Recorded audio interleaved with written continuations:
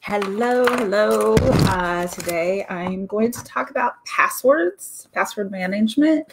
And for that reason, I should have created like a dummy account or something to do this, but I did not. So it's just going to be a few quick minutes of me talking about why I think you should have a password manager. When I talked about this last, I got a lot of notebooks or within notes in my phone. So the reason it's great to have a password manager is it can connect. Most of them can connect. You can have it on your phone and your computer so that you go from one to the other and you have your passwords. The beauty of it is you don't have to have them in a notebook, and anytime you need that password, you have to go look at that notebook. I will admit I do have a notebook hidden in my office that has a few key passwords in it, as if the worst case scenario, it's where maybe my husband could find a password if he needed it.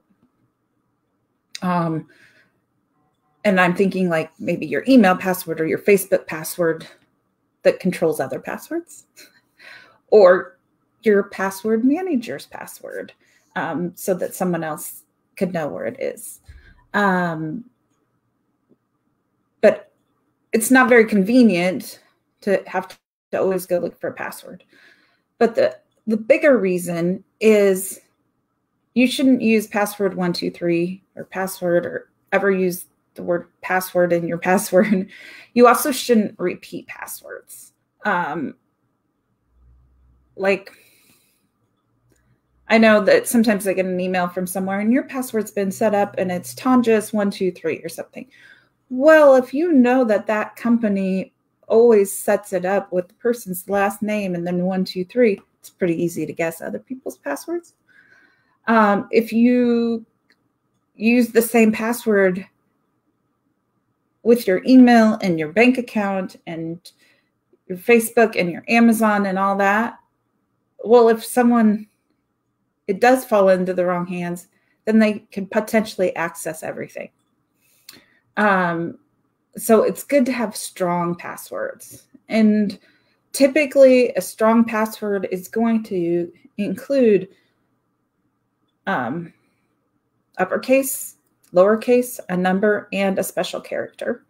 And that can get to be a lot if you're trying to just remember them or to write them down, or if you do write them down, but then you're trying to remember them. So highly recommend using a password manager. I have tried a few with one of my clients, I use 1Password. I really like it.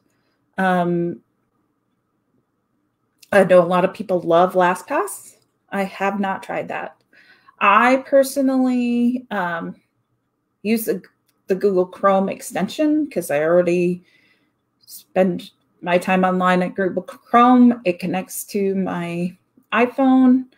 If you're an all Apple user, you can use Apple Keychain. Some other ones that have been recommended is Bitwarden, Password Safe.